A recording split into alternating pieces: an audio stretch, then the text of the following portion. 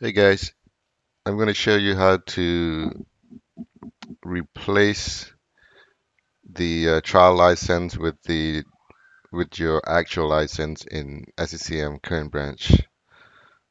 So currently I'm running a trial license. So what I need to do is update it with the real license. What you have to do is close the console and then go to the location where you have your configuration manager installed. In this case, I have it on C drive, which is under Program Files, Configuration Manager. Go to bin, like 64.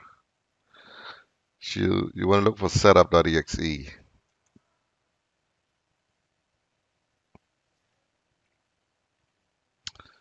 Setup.exe. I'm going to run it as an administrator.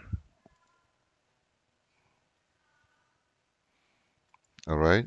Click Next. You're going to choose Perform Site Maintenance or Reset this site.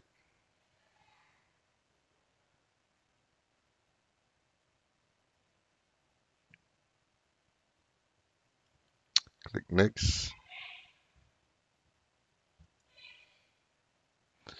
So you want to enter your actual code,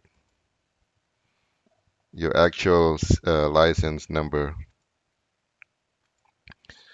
I'm going to enter my license number.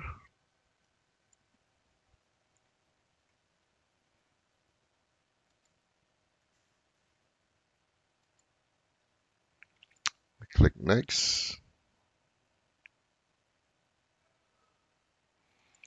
Accept license terms. Click Next. Setup has completed.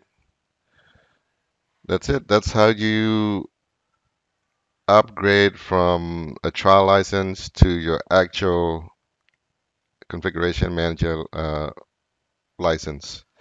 Thank you for watching and have a good day.